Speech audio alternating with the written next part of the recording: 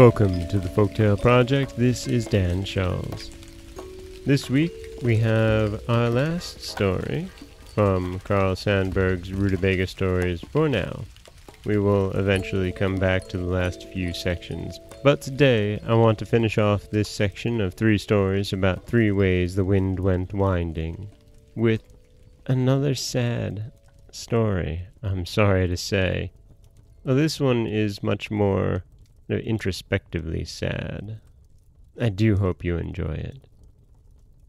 This is The Wooden Indian and the Shaghorn Buffalo.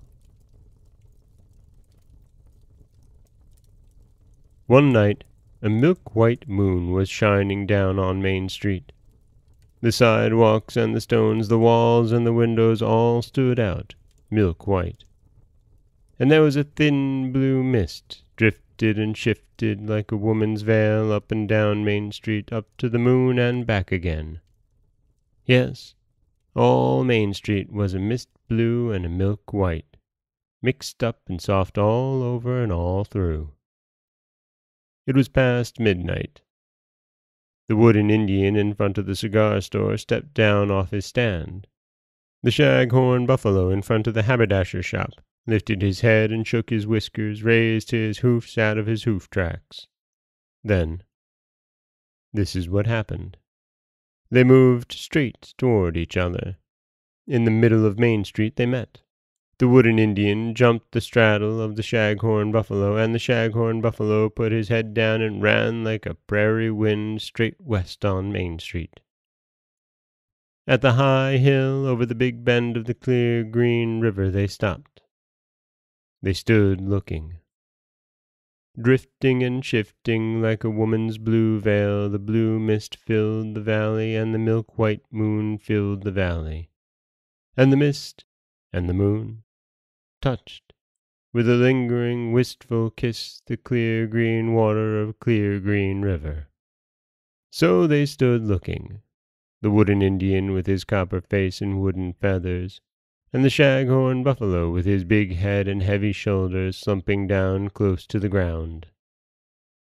And after they had looked a long while, and each of them got an eyeful of the high hill, the big bend and the moon mist on the river all blue and white and soft, after they had looked a long while they turned around, and the Shaghorn Buffalo put his head down and ran like a prairie wind down Main Street till he was exactly in front of the cigar store and the haberdasher shop. Then whisk, both of them, right back like they were before, standing still, taking whatever comes.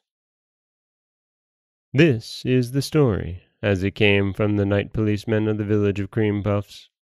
He told the people the next day, "I was sitting on the steps of the cigar store last night watching for burglars, and when I saw the wooden Indian step down and the Shaghorn Buffalo step out, and the 2 of them go down Main Street like the wind, I said to myself, 'Marvelous!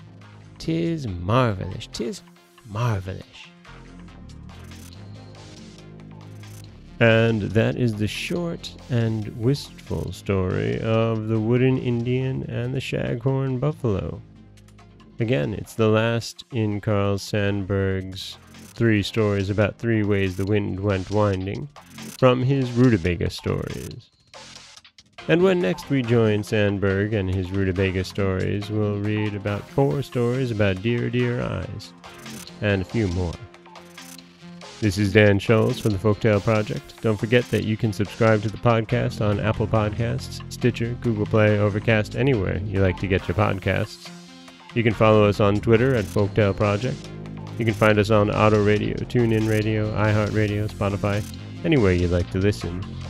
And you can always head over to folktaleproject.com, where you'll find a new story waiting for you every Monday, Wednesday, and Friday.